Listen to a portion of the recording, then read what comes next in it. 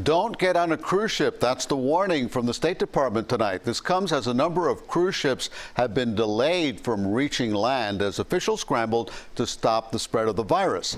CBS 4's Carey joins us live at Port Everglades tonight with what we need to know. Carey.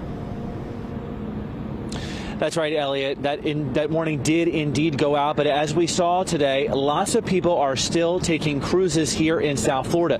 This cruise ship behind me at Port Everglades got in late last night.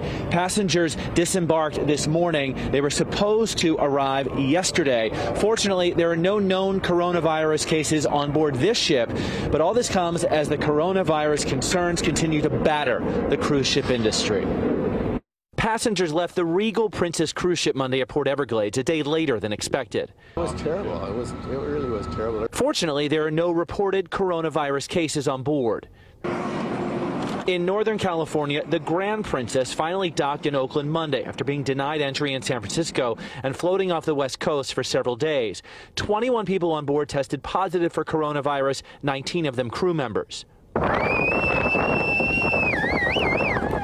This is video taken by Broward County resident Michael Coleman, who's on board the ship with his wife, Kathy. He said they're surrounded by law enforcement boats. We feel like we're in prison.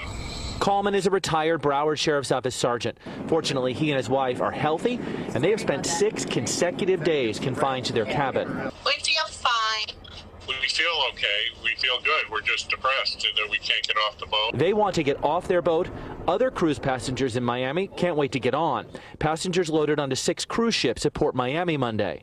I have Neosporin in my nose. We got Clorox wipes. We're good. We're going to be healthy. This comes as the State Department issued a warning Sunday telling people, especially the elderly and those with pre-existing health conditions, not to travel on cruises. Dr. Suzanne Doblecki-Lewis is the clinical director at the University of Miami's Infectious Disease Division. Because of the close quarters, we've seen that cruise ships are a way that the virus can then disseminate to a lot of different geographic locations once people get back home. In California, Michael Coleman and his wife can't wait to get back to Florida, but he says they'll likely be on the boat for several more days before being sent somewhere to be tested. We really feel we passed the incubation period already, but we still have to go to an Air Force base and be tested.